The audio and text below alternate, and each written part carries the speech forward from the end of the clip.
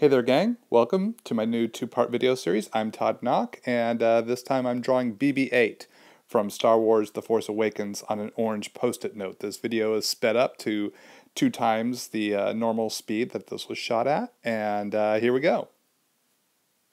So as I do with all my drawings, I start off with a rough sketch, and even though BB-8 is just a couple of spheres really with some circles and ovals on the inside, it's still, you got to figure out where all those little details are going to go. So using my pencil of choice, which is a mechanical pencil, the brand is Uni Kuratoga, a 0.3 HB lead is what I like to use, what I use pretty regularly. And I'm just looking at photo reference to get all the details down. I chose my pose here that I wanted to draw, the angle I wanted to draw BB-8 at, but then I wanted to make sure I had photo reference so I could get the details of where all these different lines and cuts and shapes go to get BB-8 looking as accurate as possible.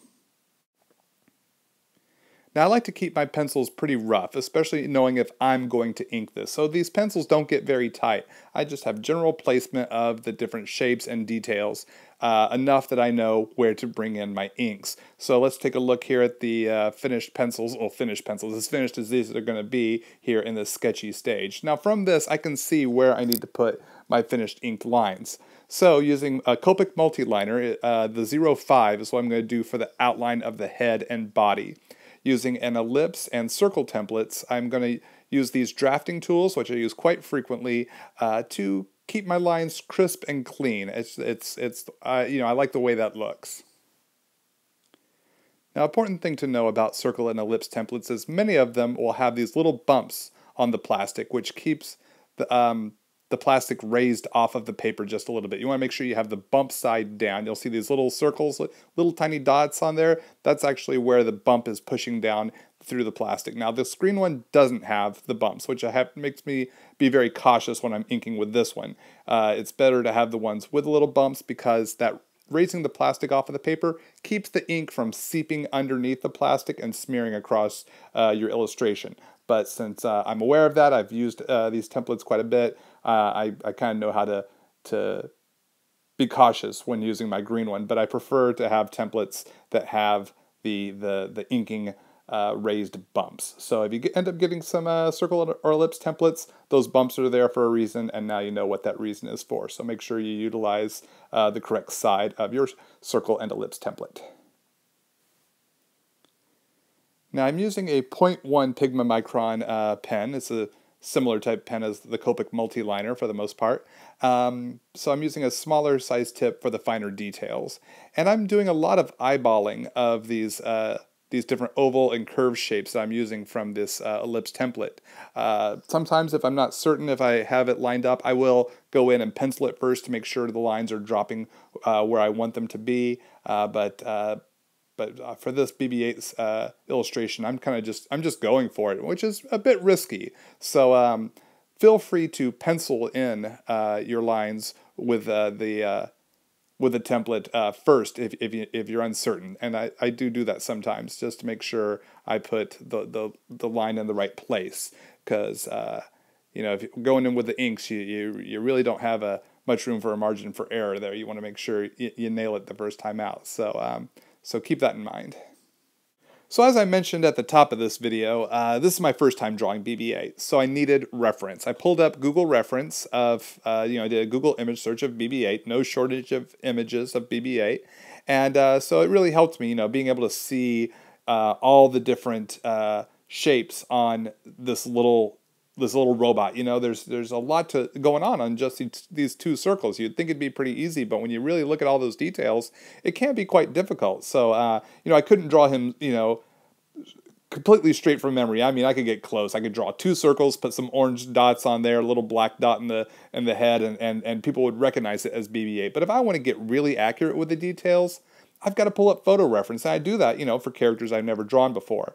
I also like to use photo reference for, things that I need to draw, especially for backgrounds and things like that. I like to draw a lot of things from my imagination. That is really fun for me, and where I really have a lot of fun in my art is just thinking up something and then just going for it. But with that, I need to also use photo reference. And so if I'm having to draw like vehicles like a military helicopter or a news helicopter. Those are two different helicopters. I need to research what are the differences between those two and what are the different shapes and lines on those things that I can use to make the shapes and lines I put down on the paper make it look accurate to the viewer so they can recognize that's a military helicopter and that's a news helicopter. Those are two different helicopters. I use it for drawing animals. It's like if I want to get the accuracy of the shape of a cow or a dog or a snake, I want to capture that species and what are the different details that separates one cow, dog, or snake from another cow, dog, or snake, So these are things that are very important. Similarly, I when I'm drawing a person, I can draw a picture of a person straight from my brain. I can imagine a person sitting in a chair, draw them, right there, right out of my brain. But, sometimes I want to mix it up. I want to study and research. How do people sit in chairs differently? Depending on the types of chairs, are they sitting in a restaurant chair, which is going to be a harder seat, harder back chair, which is going to have them sitting more upright, or are they sitting in a lazy boy recliner? So they're going to be really loungy and they're going to be more, sunken into the chair. And how does their body fit in there? How do the muscles, bend or stretch or react to how they're sitting?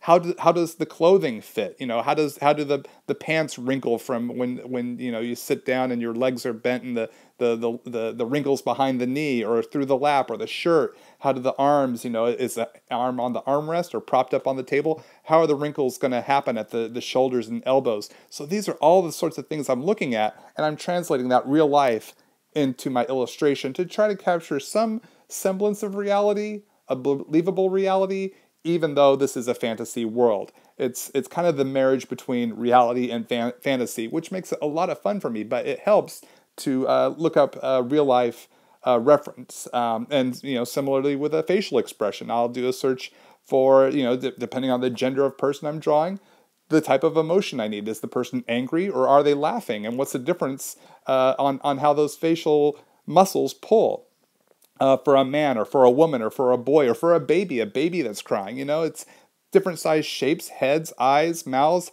and how does that all work? So photo reference can be very, very critical and crucial in getting diversity and accuracy in your illustrations.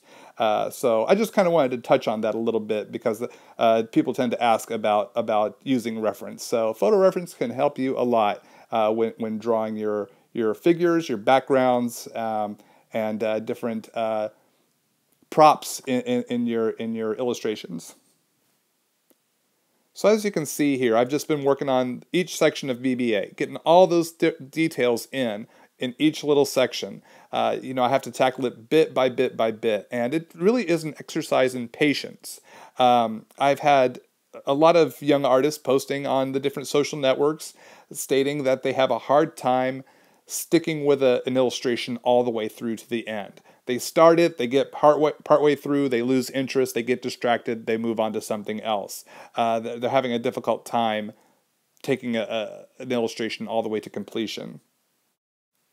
And that's, in some ways, it's okay. Don't beat yourself up too much, but know that seeing an illustration to completion is a discipline.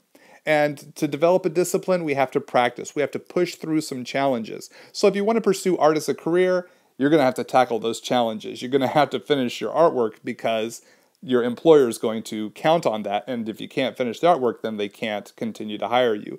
But, if you're doing fan art and you're having fun just, doing a quick sketch, don't worry too much about it. Just have fun and just draw whatever you're capable of. So there's a lot of different things to consider there. But if you want to be a professional artist, yeah, you got to work on pushing through that challenge. And, it takes time. It takes work. And you can get there step by step. Doesn't mean you have to be able to do, completely change in one day, but you do have to work hard so that you can change. The sooner you can reach that next level helps you get to that, working professionally, sooner than later. So keep working at it. And as I often say in my videos, keep on drawing and keep having fun. Your art is a journey and each illustration is a step on that journey. As long as you're drawing on as regular basis as possible, you're going to be taking those steps. And most of them I believe, will be forward. Maybe you end up taking a step back every now and again. We all do. as long as you're still drawing, I think most of your steps are going to be forward over the long term, especially when you look back and see what you've done, and hopefully you'll be seeing growth and a difference in your art when you look at what you did yesterday to what you did 3 months ago to what you did a year ago. But you got to keep drawing regularly. So thanks so much for watching this video, gang. I really appreciate you joining me for part 1. This has been a lot of fun to draw BB-8 for my first time. Here's the scan of the inks. Part 2 coming soon with the Copic colors. So thanks for tuning in, thanks for watching, thanks for subscribing, thanks for all the support, gang. It really means a lot, and I'll see you again real soon.